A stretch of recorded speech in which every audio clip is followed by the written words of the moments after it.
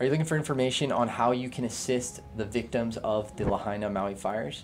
Well, in this video, I'm actually going to break down not only places that you can donate money, if you're looking to donate that way, how you can potentially volunteer, provide equipment, all types of things, as well as what types of goods you should and should not be donating if you're going to be assisting in that format.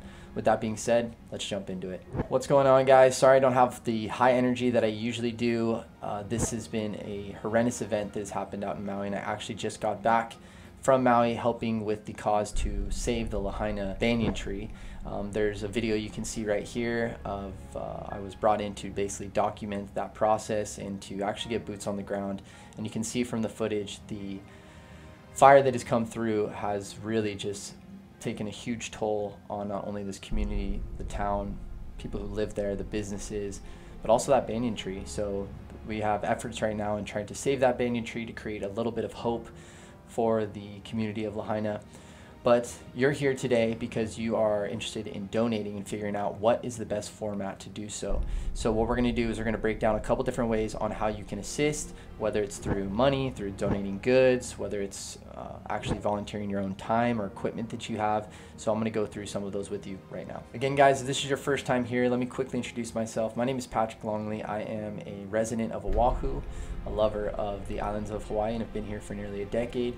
I'm also a real estate agent, but we're not talking about that today. We're just talking about how we can help these victims of the Maui fires. So let's jump right into different ways that you can help. Let's first cover what you should and what you shouldn't donate. Number one, do not donate clothes. They don't need more clothes. This is something that's been repeated through the media as well as on many different nonprofit websites, is they don't need more clothes. What they need are the following items: rice, canned goods, protein bars, baby formula, toiletries, toothbrush and toothpaste, fresh water, toilet paper, paper towels, peanut butter, jelly, canned protein, canned meals. Make sure they're the pop-off ones, portable charging stations, wheelchairs, tents, sleeping bags, as well as pillows. Also, another thing they really need is gasoline. Might be a little bit difficult to donate that if you're donating from afar, but just something to keep in mind. Now, in regards to where to donate these items, you can of course look in your local area if you're not here on the islands and see if there's a nearby Salvation Army, food bank, but just do a quick Google search in your local area. But if you're here in Oahu, I have a link down below that shows some businesses and also some drop-off locations where you can drop off some stuff.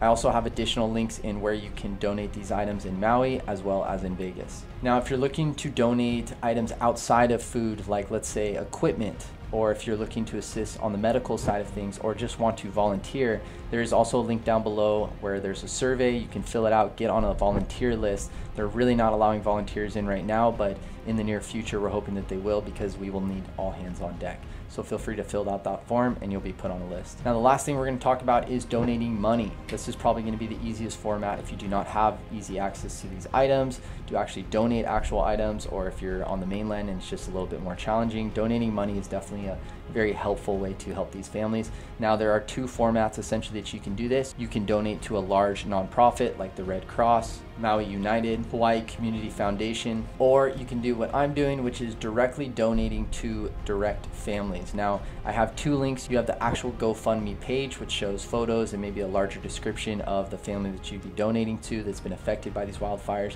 And then also I have a spreadsheet that has been shared across the islands that has basically everybody organized by who's been donated the least to the most, and then also a short description. So you can kind of decide how you'd want to donate and how you want to make your decision. Is it based on the GoFundMe page with photos and things of that nature with a little bit more of a story, or if you just want to base it off who has less than other people? It's really up to you, and I'll leave that up to your discretion. Also, guys, if you guys could do me a huge favor, comment down below if there's anything I missed, just any kind of positive comments that are going to provide value to anybody who is already watching this video, looking at where they should donate, how they should donate, what they should donate. If there's anything I missed, put them in the comment section down below. It's really important for us all to come together, even if you don't live here on the islands, but if you come and visit the islands, this is a time where we all need to come together and help in any way we can. With that being said, if you guys could do me a huge favor to make sure that we get this video out to as many people as possible, please share this video out on your social media. Make sure you click the like button, not just because you like the video, but also because it pushes it up on the top of the rank so that we get the most people to see this video, so they have the right direction on how to properly donate and provide their efforts when it comes to helping these victims of the Maui fires. Hope you guys have a beautiful day. Stay safe, and thank you for donating. Aloha.